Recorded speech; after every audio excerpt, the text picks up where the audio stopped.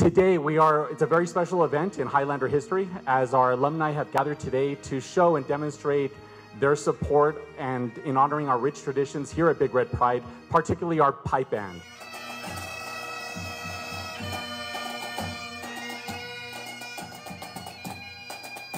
Of Bel Air High School over the years to maintain it and to see it thrive and to see it become part of the fabric of what it means to be a Bel Air Highlander, and the interest in seeing it grow and expand and having musicians that can play an instrument that very, very few people on the planet can play here at Bel Air High School and in El Paso is something to be very, very proud of. Bel Air High School has to have that tradition. It has to continue.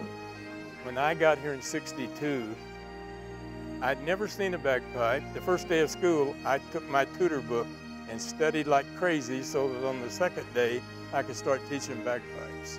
I'd never seen a bagpipe, knew nothing about how they work, except what this gentleman, Bob McQuaid, showed me to do. And I did all the maintenance for the whole 30 years that I was here on the bagpipes without any cost to the school other than the purchase of new bags or new pipes. From the people who started the traditions here in El Paso, in Bel Air High School, and that's all of you.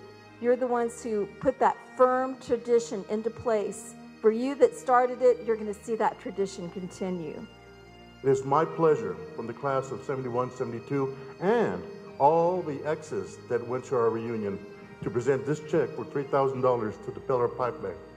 And we hope that this tradition will continue and will never die.